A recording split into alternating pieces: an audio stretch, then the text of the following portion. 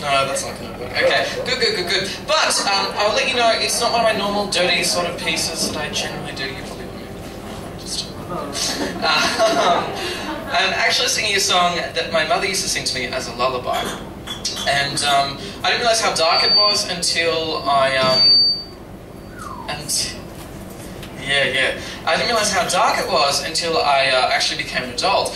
And she used to sing it about her friend that committed suicide when he was my age. And when I had a friend commit suicide as well, I really understood the meaning of that song. So I do hope you enjoy. Be fucking sad, you cunts!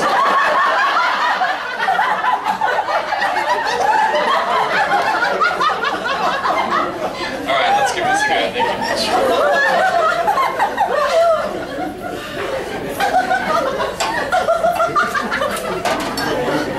Settle down. Starry night, paint your palette blue and gray.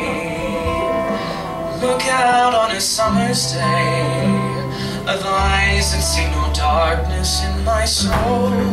Shadows on the hill, sketch the trees and the daffodils. Catch the breeze and the winter chills that lay across this snowy linen land. Now I understand what you tried to say to me, how you suffered for your sanity, how you tried to set them free. They would not listen, they did not know how. Perhaps they'll listen now. Starry, starry night, flaming flowers that brightly blaze, purple clouds in a violet haze, reflect in Vincent's eyes of china blue, like colors changing hue. The morning fields of amber grain, withered faces lined in pain, are soothed beneath these artists' loving hand. Now I understand what you tried to say to me, how you suffered for your sanity,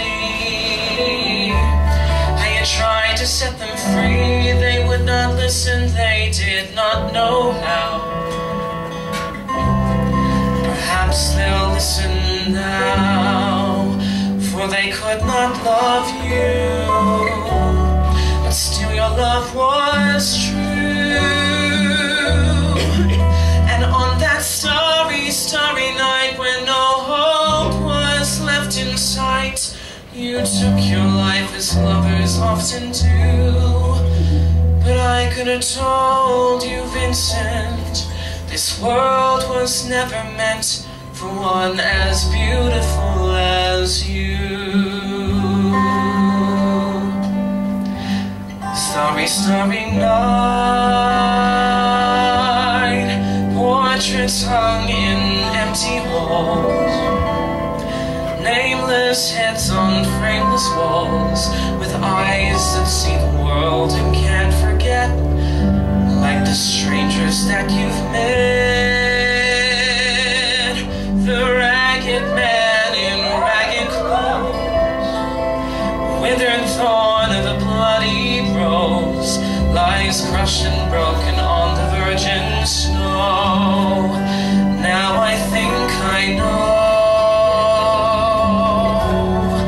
what you tried to say to me, how you suffered for your sanity, how you tried to set them free. They would not listen, they're not listening still. Perhaps they